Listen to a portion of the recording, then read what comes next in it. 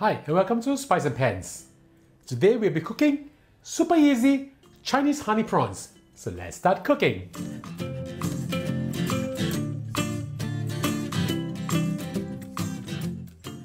We'll now do a simple seasoning and coating on our prawns. I have with me over here, after deshelling and taking out the vein, this is approximately 300 grams. With shell on, it's approximately 550 grams. Add in 1/3 of a teaspoon of salt. Egg white from an egg. We just mix them up first. After they've been coated with the egg white, we'll slowly add in 3 tablespoons of corn flour, bit by bit. Add in a little bit first, mix them up. The purpose of adding the corn flour bit by bit is we want to coat the prawns evenly. Now we add in the rest. And just mix them up. After you have mixed them up, we'll set them aside and we'll prepare the sauce. For the sauce, we'll need 2 tablespoons of honey. Add in 100 milliliters of water. 1 tablespoon of sugar. 2 tablespoons of light soy sauce. As well as 1 teaspoon of grated ginger. Grated young ginger I'm using over here. Just put everything in. Mix them up well.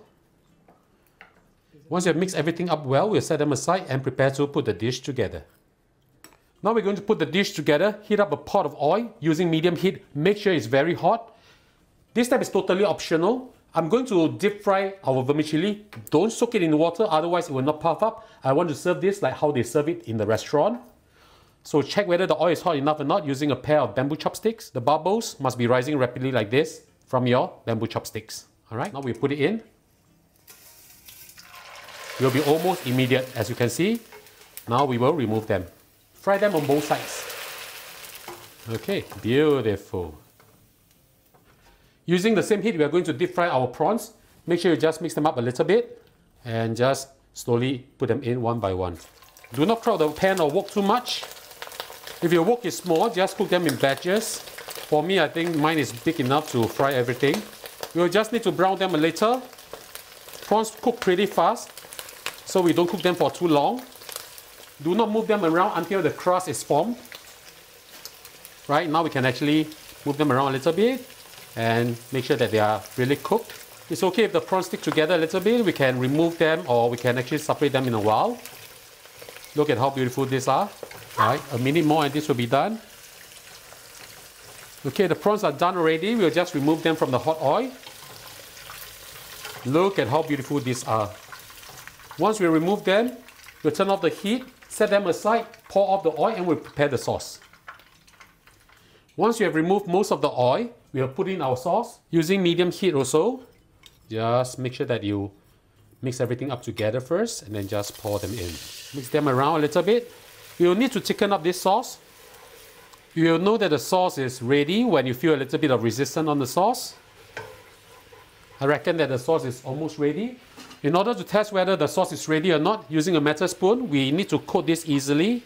Okay, it's almost done. Right, now we'll add in our prawns. We just need to coat our prawns, so we turn off the heat, add in our prawns, give this a good mix. Right, add in some sesame seed, as well as a little bit of chopped spring onions. And now we just serve this and it's time for our lunch.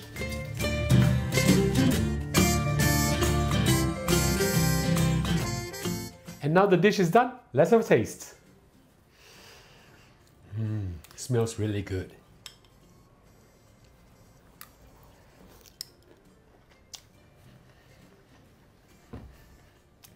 Honey, ginger, the mixture is fantastic.